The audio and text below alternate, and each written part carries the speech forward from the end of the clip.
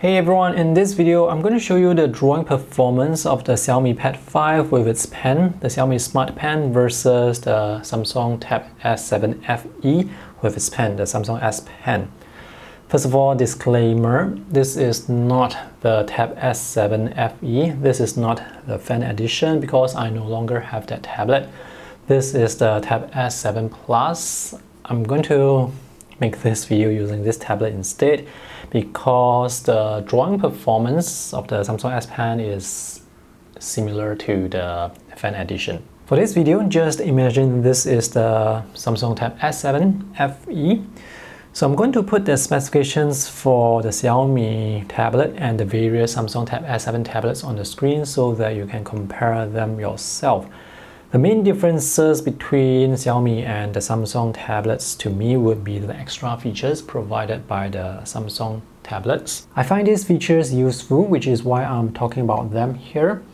First feature is called Samsung Second Screen, and you have to turn it on the Samsung tablet first, and then on your computer, look for that tablet, press Windows K, and connect your computer to the tablet, to the Samsung tablet. And now you can use the Samsung tablet as an external display. So here I can actually drag the window from left to the right. You can run desktop apps on the Samsung tablet as well. For example, you can run Photoshop, Affinity Photo, and you can draw on those software, but the latency is quite noticeable, so the drawing experience is not good. So whenever I use this as an external display, it's just for viewing stuff. I don't draw on it. The second feature is Samsung DeX, which allows you to connect the Samsung tablet to an external display and use this as if it's a computer. The Xiaomi tablet is unable to output video signal through the USB-C port, so nothing will happen. Next, there is better integration with online cloud storage services such as Microsoft OneDrive, Google Drive, Dropbox, and maybe other services. And the Samsung tablet also has a micro SD card slot. And Samsung says they are going to provide 3 Android OS updates. So currently these two tablets are running on Android 11. So this is probably going to get Android 12 and Android 13. Whereas for the Xiaomi, we are not too sure whether we are going to get any OS updates.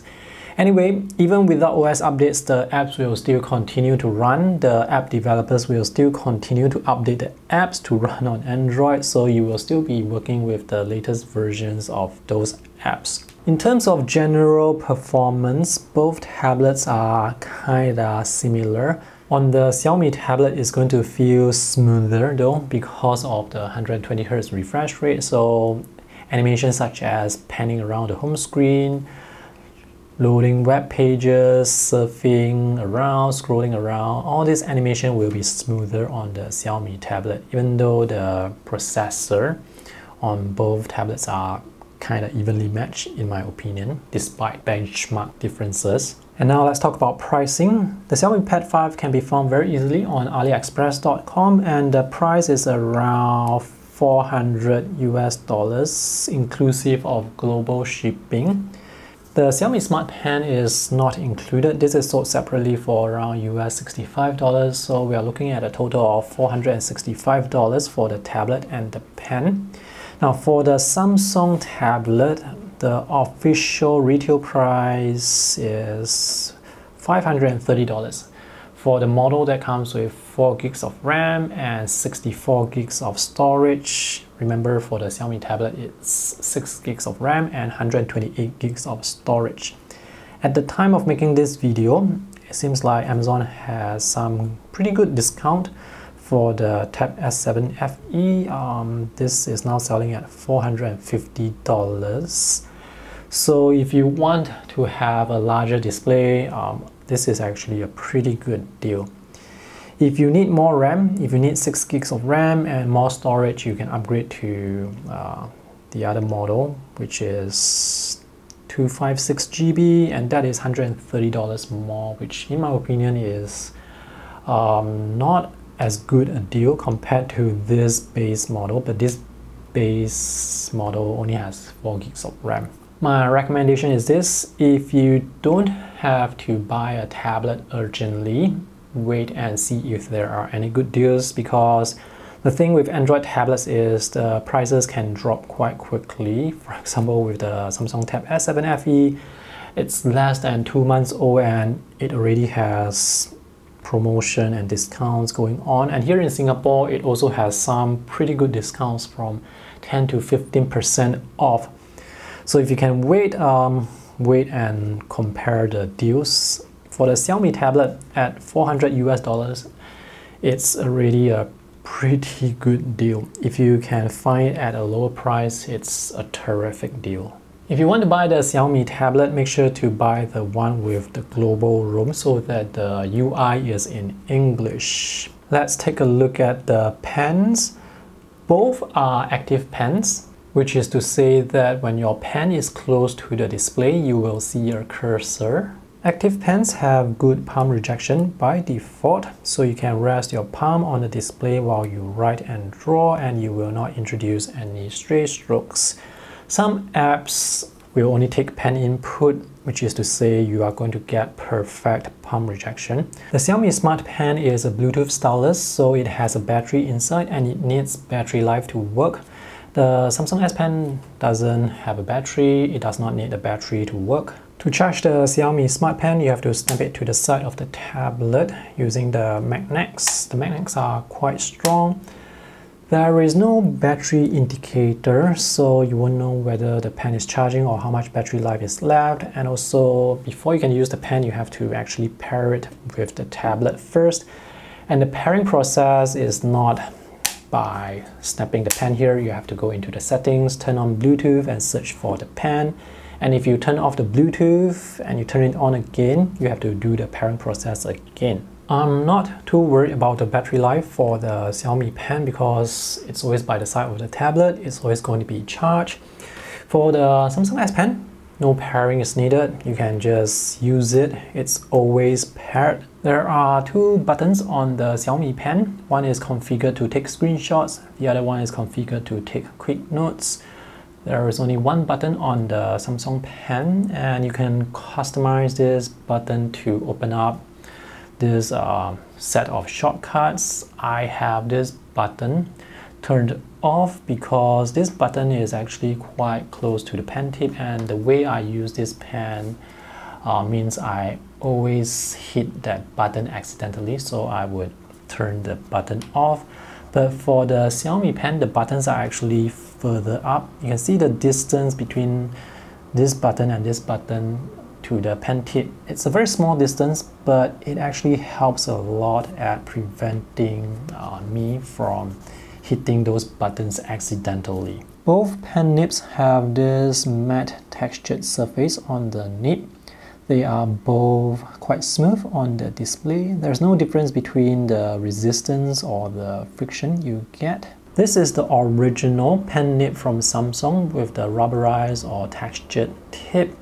If you buy replacement nibs for the Samsung S Pen, chances are you're going to get a plastic nib where the tip is also plastic. Pen nibs are very easy to find for Samsung. At the time of making this video, replacement pen nibs are very difficult to find for the Xiaomi Pen. Both pens have this textured surface on the body. They are comfortable to hold and they have good build quality. Both displays are laminated, so there is minimal gap between the pen tip and the line you create. The more obvious gap is the latency gap, which is the gap as the line is trying to catch up with the pen tip. And there is latency on both tablets. For the pen test, I will be using this app Medibank Paint because you cannot adjust the pressure curve, so you get to see the actual performance of the pen itself. And later on, I will show you Clip Studio where you can adjust the pressure curve and see how you can improve the pen performance. Let's do the slow diagonal line test. So these are quick strokes and they are very smooth. Let's draw the strokes.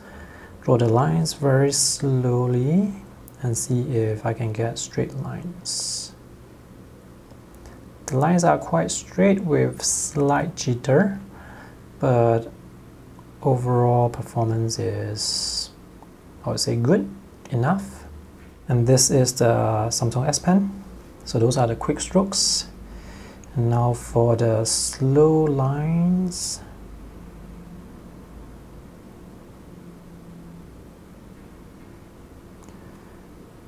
It seems like there is slightly less jitter with the Samsung S Pen.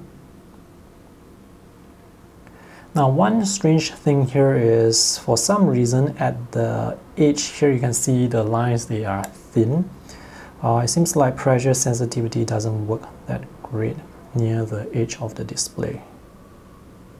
But the diagonal lines are looking good.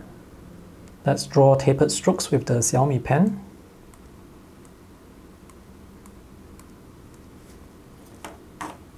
And this is the Samsung S Pen. So you can see the tapered strokes on the Samsung tablet, they look so much better. The strokes can taper quite smoothly, whereas on the Xiaomi tablet with the Xiaomi pen, the strokes, they taper quite abruptly. This is as if you are drawing with a marker, whereas for this, it really looks like you are drawing with a brush that has pretty good pressure sensitivity. And this is Clip Studio Paint, which also has latency.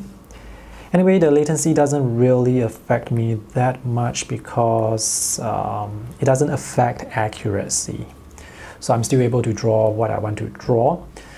The thing is, with the Xiaomi tablet, the display has a refresh rate of 120 Hz, but even so, it still has latency. The difference between this versus the Samsung tablet is, on the Xiaomi tablet with the 120 Hz refresh rate, the line that appears on screen will be smoother, whereas on the Samsung tablet, when you draw a line like this, the lines will come out bit by bit due to the 60 Hz refresh rate. Anyway, the jitter from the 60 Hz refresh rate doesn't really affect me since I don't draw that fast and I don't draw long sweeping lines like that.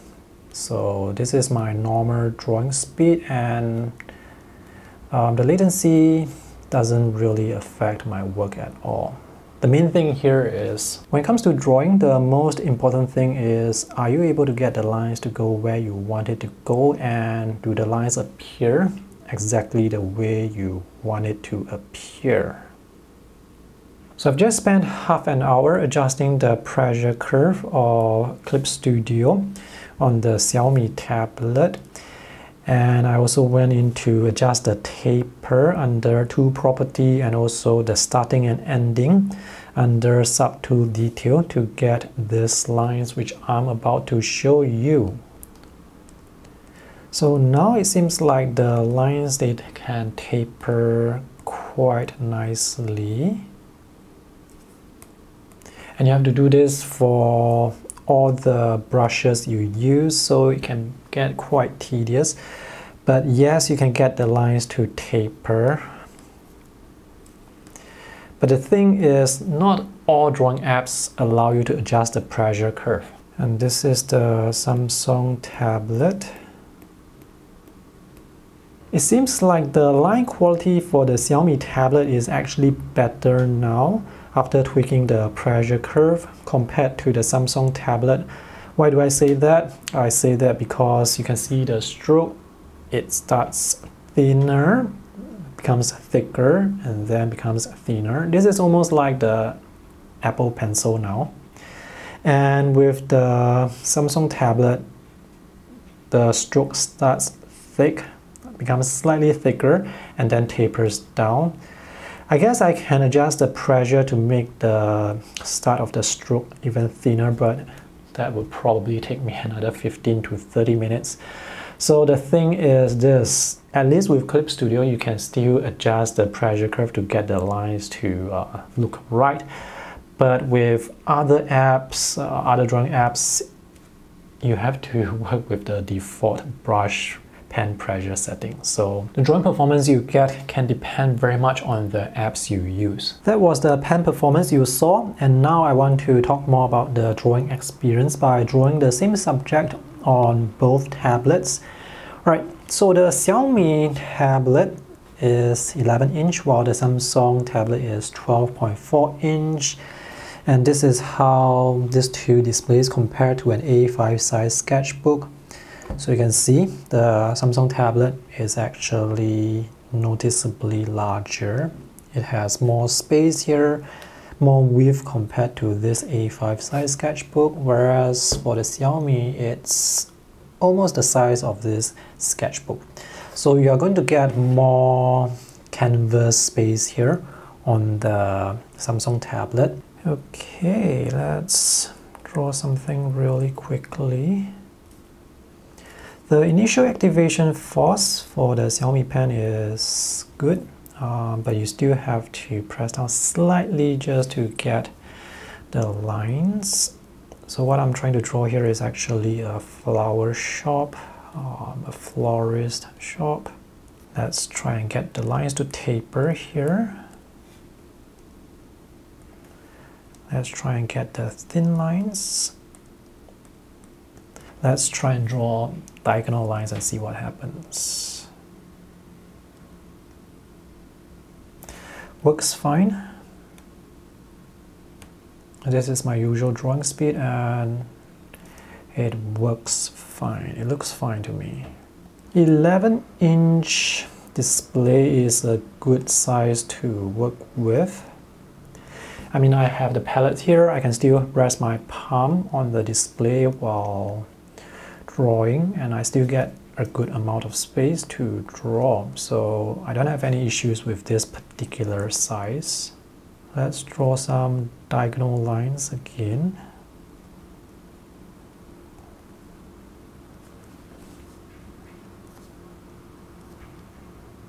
I can see some wobbliness, but it's not that bad.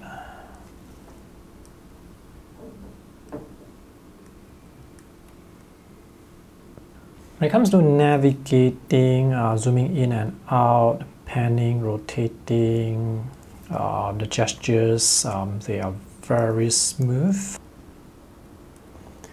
So far, I was able to get the lines to come out the way I expect them to.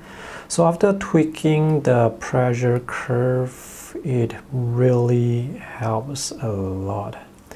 Otherwise, it's going to feel like you are using a marker to draw all this, and you won't have any line variation because all your lines will have the same thickness. And when your lines have the same thickness, your lines are going to look boring. Overall, drawing performance is quite smooth as well. Yes, there is latency. So you can see the line trying to catch up with the pen tip, but as mentioned earlier, it doesn't affect accuracy. It's just the line trying to catch up with the pen tip. So not a big issue that affects me. I don't have any issues when it comes to drawing this. So the lines are able to come out just the way I expect them to, so it works great.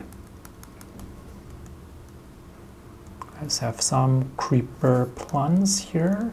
Yep, I can get the thin lines and the thick lines, so I can draw details with this pen as well. Let's do some hatching lines. Okay, so this is just a really simple sketch. And this is the Samsung tablet. This time I'm going to draw maybe a laundry shop. So I'm able to get the thin and thick lines as well. This is how thick the line really is. The S Pen performance by default is better compared to the Xiaomi pen. Oops.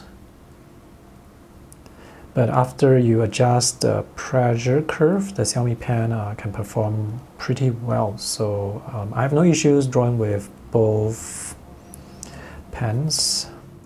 The display is quite slippery, by the way. And I would not advise you to get a matte screen protector because the pen tip can wear out quite fast. So it's going to take some time to get used to drawing on glass. I used to use matte screen protectors, but I have since stopped using them. Initial activation force of the Samsung S Pen is pretty good as well. The initial activation force is slightly better compared to the Xiaomi pen.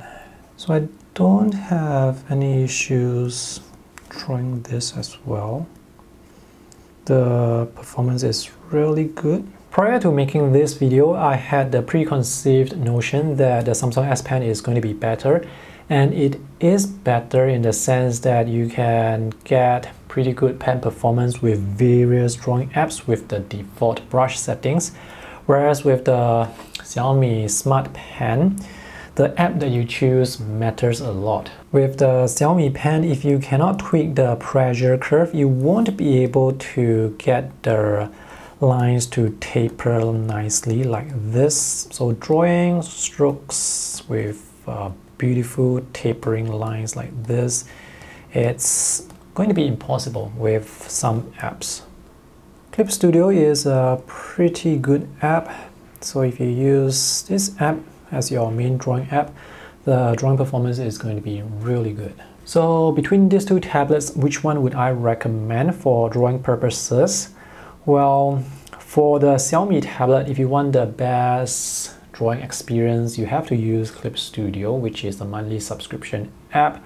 Otherwise, my other app recommendation would be to use Concepts, where pressure sensitivity isn't as important.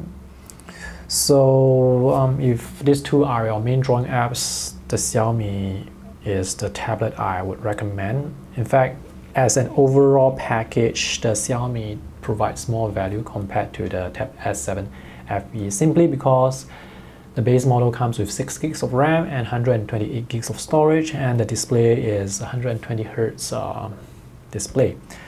For the Samsung, the selling points are mentioned like way earlier in this video. I like the display simply because it's a larger display. In terms of weight, this is about 100 grams heavier compared to this, but both tablets are very thin and very compact. The main selling point here is the Samsung S Pen works well with the various drawing apps at the default brush, with the default brush settings. So you don't specifically have to use Clip Studio to get the best drawing performance. If we are looking at the official retail price of $530 versus $465, I would probably go with Xiaomi because it has 6 gigs of RAM and 128 gigs of storage. If we are looking at the discounted price that you saw earlier, $450 versus $465, then it's a more compelling purchase here. But it still has 4 gigs of RAM, so I guess I would still go with the Xiaomi unless you don't want to use Clip Studio. Alright, I hope this video is helpful. If you guys want to check out more drawing tablet reviews, just visit the links that I have for you in the video description below. Thanks for watching, see you again.